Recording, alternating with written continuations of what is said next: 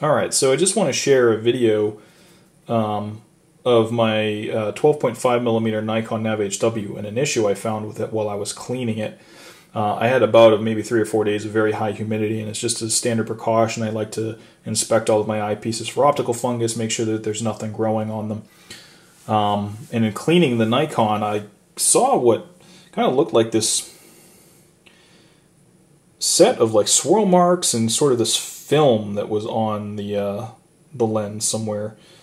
So let me kind of turn the eyepiece, and I'll bring it to a point that looks very sort of machine-like in nature.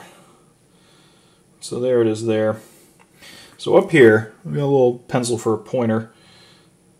You can see like these machine-like marks. At first I thought this was just leftover residue from my cleaning procedure, and the cleaning procedure is the one recommended by Teleview. A little bit of isopropyl alcohol, a little bit of distilled water, Q-tip, slowly and gently swirl around the eye lens after brushing off any debris just to make sure that there's nothing that could scratch the lens. It's something I've used to clean all my eyepieces dozens of times. It works great. But at first I thought I just didn't do a good job with this Nikon. And after trying to clean it a little bit again, I couldn't change the pattern of what we're seeing here, so it didn't look like something that was related to contamination. It could still be the case, but I doubt it.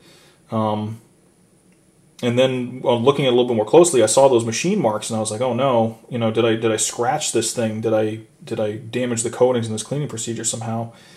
But I don't know how a Q-tip could cause this. And they're kind of all over, and they're very circular in nature. And this is not necessarily how I clean these eyepieces. I don't clean them in like perfect concentric, circles.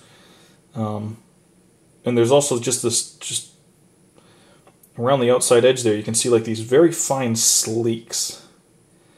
Like somebody took ultra fine sandpaper, like, 3,000, 4,000 grit sandpaper, and just did a rough polishing job on this lens. It literally looks like this was machine polished and it never made it to a hand polishing phase. I can't imagine what else would cause that. And you can see it really lights up when you have this light held at this angle. And if I move that out of the way and I bring in the 21 ethos and do the same test, that's nice deep black optical glass. There's no issues there at all. Move that out of the way. Bring in the 17 ES92, do the same test. And there's some areas where I probably didn't clean it very, very thoroughly, but that looks pretty good to me. No real major defects there either. And bring in that Nikon again, and there's those swirl marks all over the lens. I can't tell if they're on the outside surface or if they're on the inside surface.